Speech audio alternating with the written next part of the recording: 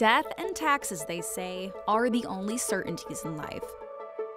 We all know none of us are making it out of this thing alive, yet only 33% of us actually have a will or trust in place. This is a mind-bending statistic, especially when $36 trillion are expected to be transferred to beneficiaries over the next 30 years.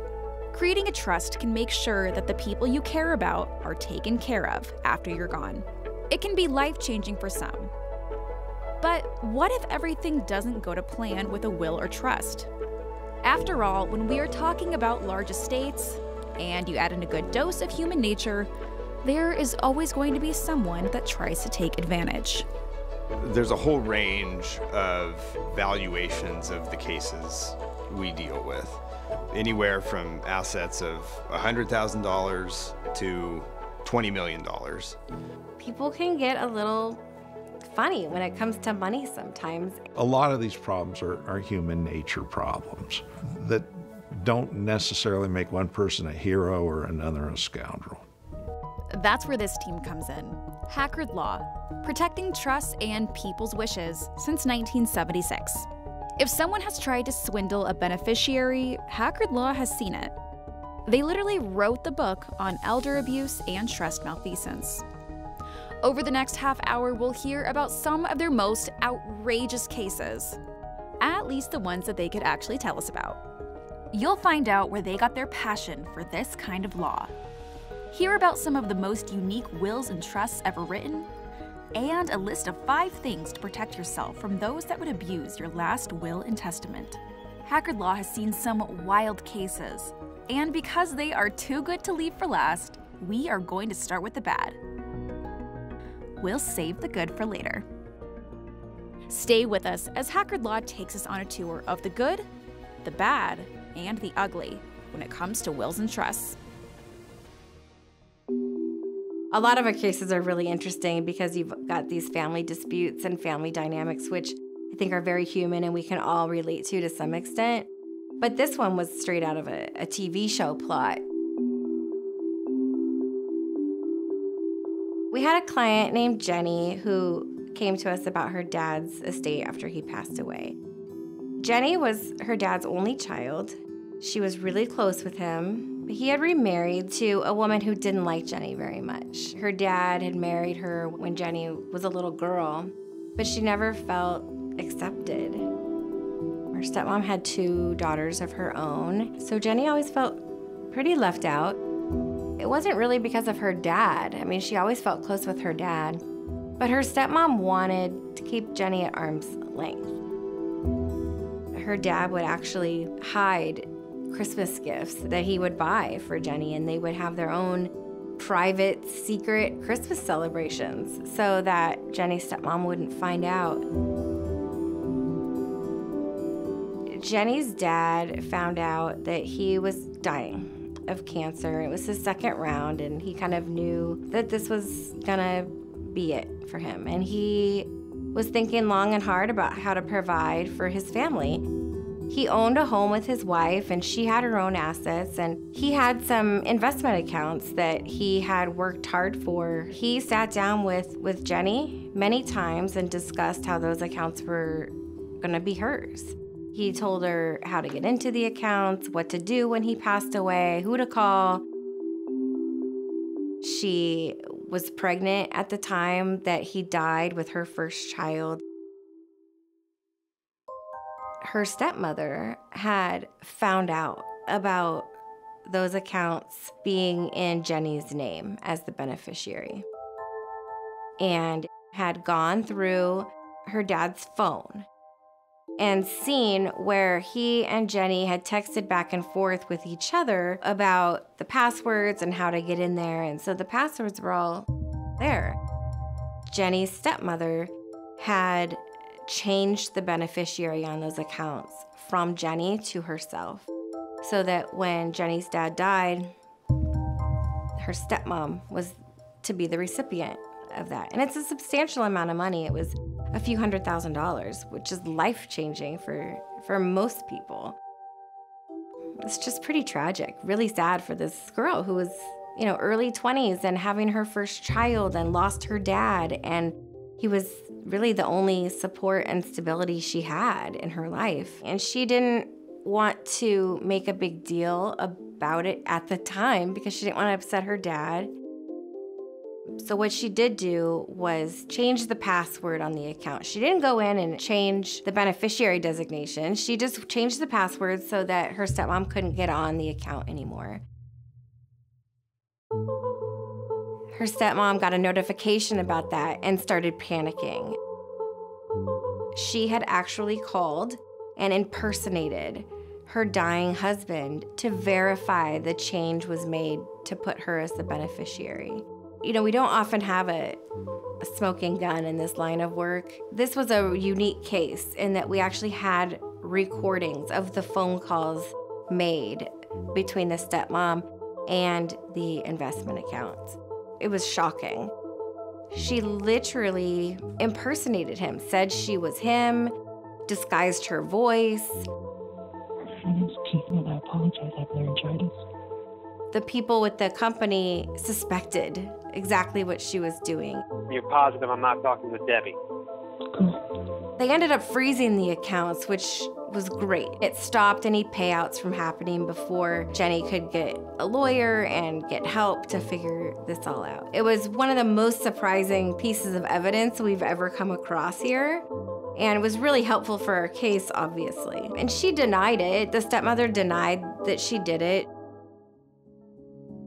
We mediated the case with a neutral retired judge as our mediator, and he helps both sides reach a solution. It was a great result for Jenny. She was able to recover a large portion of what her dad wanted her to get. Obviously, when you're mediating a case, there's compromise on both sides, so nobody has the total win that they would have if you won at trial. But you leave the day, and Jenny left that day knowing exactly what the outcome was. She was able to plan her future for herself and her son. We all felt like we did a good job in getting her a large portion of what her dad wanted her to have, and she said it gave her great peace of mind to have it all be over with and to know that she had a very good start for her son in life, and she was able to take care of him now. My name is Joseph Nannery.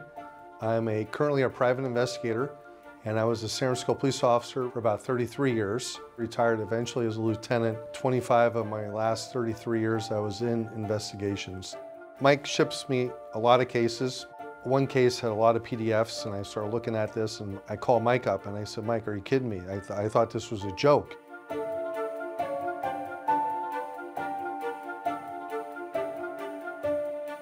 And I remember one day my secretary had brought in this letter, all handwritten, and it looked kind of unusual because the handwriting almost looked like maybe a third grader. I see that the letter is from a prison and says that he's inherited, half of his mother's multi-million-dollar estate. And essentially he was written out of his mother's will. So he went to Mike and said, can you please take my case? And I think, I'll look at this. I'm happy to look at it. So the first thing I do, of course, go look him up and find out he's in there for murder. So I think, well, maybe that's not a great start.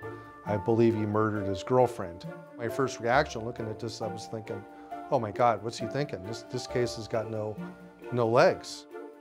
But I do know as a lawyer, the fact that someone has done something wrong doesn't make them ineligible per se to inherit. We run these things by people in the office, and I think everyone thought I was crazy that I would take that case and then pointed out all the problems of the case. Well, I knew what the problems were, but I look at this case closer and I say, this is a crazy case for lots of reasons. Among them was that the decedent, she had a lot of property, and she also had millions of dollars in securities. But it turns out she was in a medical facility, and during the time she was in this facility, she wrote out a 17-word will, leaving her entire estate to her 8-year-old grandson. And I thought, an 8-year-old grandson's getting $7 or $9 million, whatever it is. Once that boy were to reach 18 years old, all of that would be his. That didn't make a bit of sense. Changing her whole will and trust and bequeathing it to her 8-year-old grandson, we found out that she didn't see that often to begin with. And we found out that about 15 years earlier, the decedent mother had had a bad stroke. The mother had lifelong issues after that with stroke, with her speech, with her cognitive abilities. Although the mother wasn't able to care for herself, the decedent had changed the trust while she was in a care facility, fighting a UTI that was affecting her abilities to think cognitively. We found out by having our own medical consultant look at it, in all likelihood that this decedent had a UTI, which causes delirium. It's the same thing as dementia. The difference is that it can be cleared up by antibiotics. We did a lot of research on that. We hired a private investigator too. I even looked back years earlier from newspapers, and there was a mother in a picture of a local newspaper. She had issues with the kids. When she got mad at them, she would put them both in the trunk of the car and lock them in there. That was like their timeout. She also shackled the kids to the bed. So there was a lot of moving parts to this case that explained how and why, eventually in the end, maybe why this kid murdered his girlfriend. I mean, he did not have the best of a childhood. That's a big problem. You have a woman who's out of it, even though the psychiatrist that determined that is in federal prison. And he said, there's a little problem with the psychiatrist. And at first I thought he was kidding me. He says, well, he's in prison himself on gun and weapons charges, and he's earmarked, been convicted, arrested by the FBI, and he's going to be sent off to a federal prison. And so finally we kind of had an agreement that interviewing the psychiatrist, who's now a convicted felon, that probably wasn't our best card we were going to bring forward. So as time went on, Mike's staff and his experts were able to see at the point where she changed her will was at about the same time that she had not been medicated for this UTI. Oftentimes the facts or something that's in the medical report or a police report is something we always strive to get. I did kind of my standard thing as far as the online mock jury trial. When I looked at that online mock jury trial, almost all the jurors were like, there's no way this guy's getting the money, my client, you know. But again, I looked at it and I thought, I can find a way. He's got that thought, that vision. He's got experts, he's got phenomenal people. He works with jury consultants, and I go out and I speak with witnesses. And even when I come back with sometimes with bad news to Mike, they readjust the playbook. They readjust their action plan. And ultimately, we were set for trial. So Mike was able to sit down with the judge, explain to the judge as to what was going on. And the big problem is these 17 words were written on a napkin. Part of what the evidence was that we put together for the mediator was a picture of the napkin. It looked questionable. I think the big point there was the napkin with the 17 words on it, changing, you know, millions of dollars worth of assets in the trust to an 8-year-old. And Mike was able to get a very favorable outcome for his client. We're talking millions of dollars for his client. We're pretty good at what we do. If that hasn't changed your assumptions about the world of estate and trust law, we don't know what will. We're going to shift gears and get over to the lighter side of the law. Stay tuned for more fascinating wills and trusts. Family dynamics are at the heart of trust beneficiary disputes. The biggest disputed asset is usually the family home. Undue influence can swing millions of dollars from rightful beneficiaries to a wrongdoer. These cases are about money, often a lot of money. Intense preparation goes a long way toward resolution. Call Hackard Law today to schedule your free trust dispute consultation. We'll work to get you the money you deserve. So this is one of the more creative wishes I've seen, and I actually sort of admire it in a way. Dr. Frederick Bauer created the packaging for the Pringles chips, a sort of iconic tube that I recall very fondly from my childhood. He desired for his ashes to be placed in a Pringles can when he died, and I love this. Can't think of anything more perfect for somebody like that, especially because we actually do often fight over ashes in the cases. It's a very common thing that we deal with, so I like the Pringles can story. After passing in 1881, Jonathan Jackson's will ordered his executors to erect a very special home for his cats. Its most notable features included dormitories, a communal dining area, grounds for exercise, gently sloping roofs for climbing, and rat holes for sport. It even had an auditorium where the cats were assembled daily to listen to an accordion because Jackson said it was the natural musical language of cats. That's nice. That's a good life for a cat. Well, I've seen cat cases before. I've seen where people who are logical people, loving people, but didn't have any relatives, left everything for the benefit of their cat. I think that lucky cat. I wonder if there would be somebody put in charge of the money for the cat, right? I mean, you're not just going to put a bank account with a cat's name on it. But the cat probably doesn't even know. You know, it's just eating the same cat food, and the money goes on some point in the future. And I suppose it kind of gets down to if that's the way he wants to leave his money, he can leave his money to the cat house. You just got to put the right person in charge of the money and make sure you trust them to fulfill those wishes. More power to him. The famous Houdini set up a provision of his will to direct his wife to hold a seance once a year for 10 years to see if during that seance Houdini would cross back over to meet her. And this apparently was given his obsession with the spirit world and proving that as false. After trying to contact Houdini for 10 straight years, Bess Houdini finally told reporters from the New York Times, 10 years is long enough to wait for any man. That's great. I wonder if her inheritance was conditioned on her doing those seances every year. Because I don't know that that would be something that you could enforce. I suppose if we're honoring the true value of a will or a trust to respect someone's freedom and autonomy to direct what they'd like, then this would be one of the more eccentric wishes that someone honored under a will. It's a little impossible, I think, to make somebody trying to communicate with you in your death a condition of inheriting the money. I would recommend against a provision like this and maybe advise them to suggest this outside of a legal document. Apparently, Kris Jenner is interested in saving her bones when she dies so that someone can make jewelry out of it. That one's rather morbid. This would certainly not be my preference, but I suppose this is her body, and if the family has the resources to do it and has some taste to make some jewelry out of it, then well, so be it.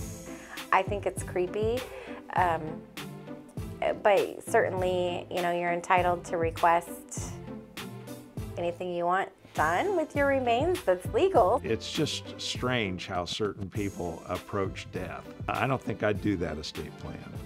I think I'd send them to a lawyer that I don't like. Less than a year before his death, Benjamin Franklin added an addendum to his will. In it, he bequeathed 1,000 pounds sterling to the cities of Boston and Philadelphia to be used to fund loans for young tradesmen starting out in business. As the second century of Franklin's trust drew to a close, Boston's trust fund was worth $4.5 million. Philadelphia's was worth $2 million. From 1962 to 1976, loans totaling $3,476,000 went to 1,749 young people who, at the time of receiving help, were mostly living at bare subsistence level.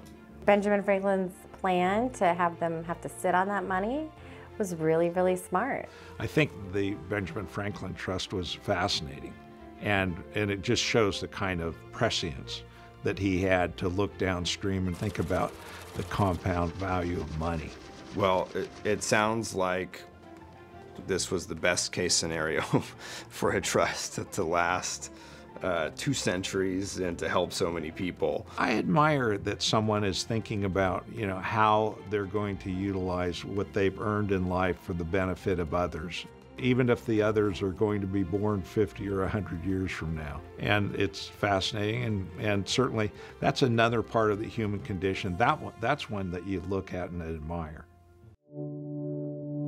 I was interested in history and had been admitted to a graduate program in history.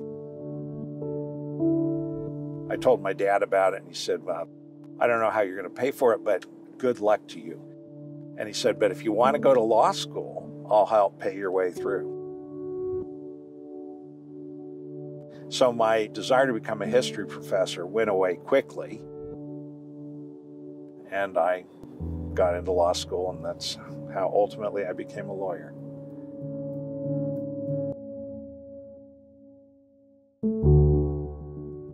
Mike Hackard has owned and operated his own law firm for over 40 years. Over the past 10 years or so, Mike's transformed the firm into a trust and estate litigation firm. I knew somehow in the back of my mind that I always wanted to do estate and trust litigation because I'd done it early in my career.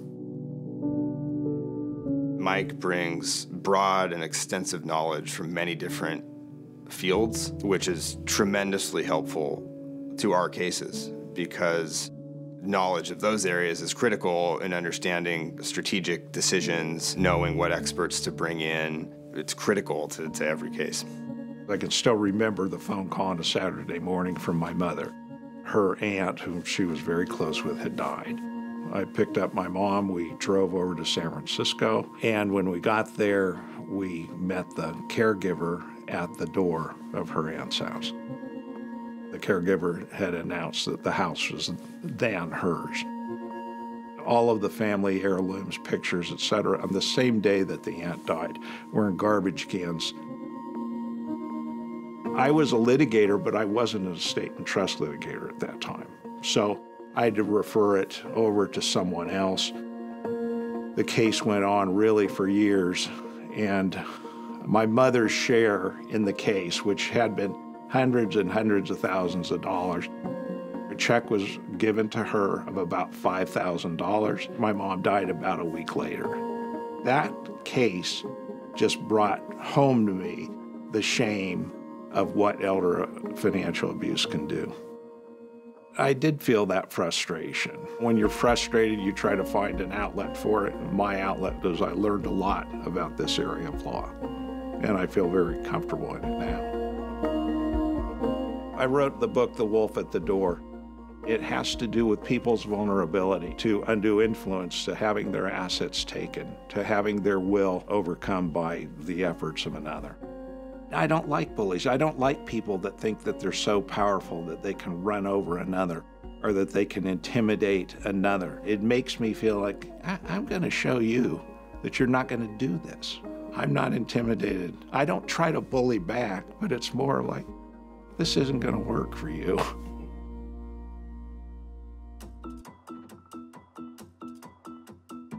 This is our studio. This is where we shoot our videos. We make content to engage anyone who wants to find out about trust and estate litigation. We have over 700 videos up on YouTube. I just hear from people all the time how helpful that is to them and, looking through the subject matter. We receive dozens of calls every week from people that have estate or trust issues. And almost universally, there is a sense of embarrassment. Sometimes people say, I'll bet you never heard one like this. And I'll say, why, probably 2 times this morning. I think that gives people some comfort.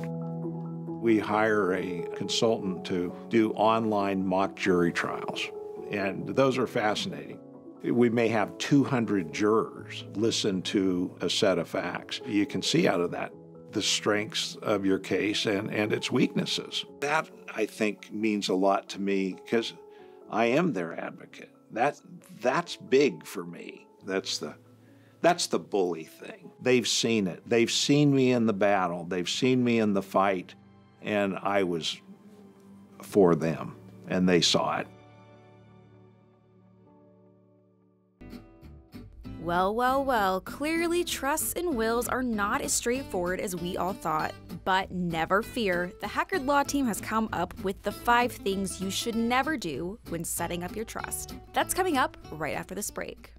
My name's Dan Collins, and I have served as a court-appointed representative over companies, estates, and individuals for many years. I work with a lot of different attorneys in different disciplines, and what I enjoy about working with Hackard Law is they afford people the opportunity who do not have money to pay attorneys to be able to get access to what is rightfully theirs.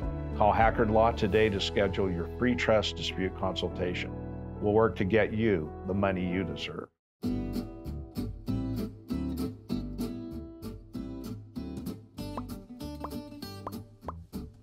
After practicing so many years, there are 5 things that I would never do. And one is, don't entrust a step-parent to take care of your biological children, because things change. And maybe the step-parent wants to do that, has every intention of doing it, but time goes on and the step-parent feels snubbed or whatever happens. When you pass away, your spouse then, if they have complete control over all of the assets, is naturally going to feel like maybe they favor their own children, don't maybe have the same strength of relationship with yours that they did while you were alive. I think it's always a really good idea to make specific provisions for your children after you die. Put it into the trust as to what's to happen and when biological children are vested.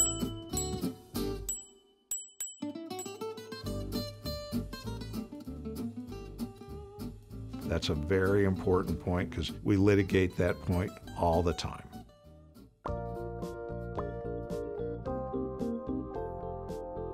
It's not a good idea to leave all of your assets to one child with direction for that child to split those assets up. Because what happens is the one child may think, you know, my sister deserves this, but my brother doesn't deserve that. It's just, it really shouldn't be in their discretion to do it. It should be in the estate plan. People can get a little funny when it comes to money sometimes. I'll take care of my brothers and sisters. Don't you worry, Mom. We've seen that one plenty. Don't appoint someone as a successor trustee just because they're your accountant or your friend or one of your siblings. Seek out the right person to be your trustee. You gotta have somebody in charge who wants to do it, who's capable, who has the time, who can withstand some of the pressure of doing it. It's a big job. It's a big undertaking. Whoever becomes a trustee really has a serious obligation to take care of the beneficiaries according to the way that you wanted.